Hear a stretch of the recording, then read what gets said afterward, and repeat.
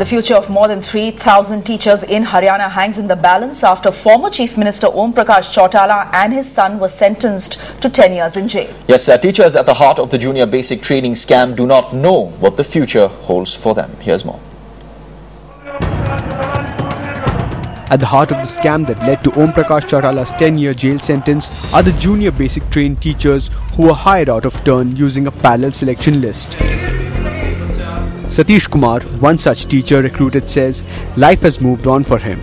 He has acquired additional degrees, has taken on loans and has a little daughter undergoing treatment.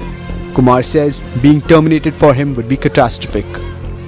जब हमें भर्ती किया गया था हमारे डॉक्यूमेंट्स पूरे कंप्लीट थे और हम एलिजिबल थे, उसकी वजह से हमें नौकरी मिली है।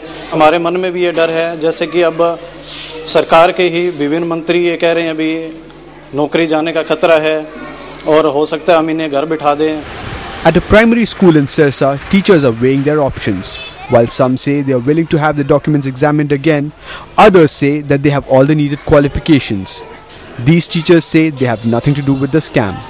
अगर गवर्नमेंट चाहती है डॉक्यूमेंट्स वेरीफाई करना तो दोबारा कर सकती है, हमारा इसमें कोई दोष नहीं है। नेताओं की आपस की बात है क्योंकि उन्होंने गड़बड़ घोटाले किए हैं, उसमें हमारा क्या कसूर है? कोई हमारी डिग्रियां फर्जी नहीं है और मतलब हमने तो कुछ भी ऐसी गलती नहीं की जिसकी सजा हमें मिले।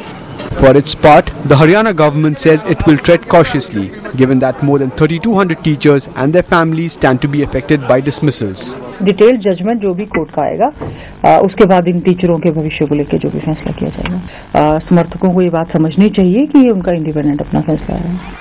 It is not just the teachers at the heart of the scam who are worried of losing their livelihoods. There is another group of the then applicants for whom life and opportunities have been lost. Many of them wonder if they could have got the jobs had the process been fair, and perhaps this judgment is just too late for them.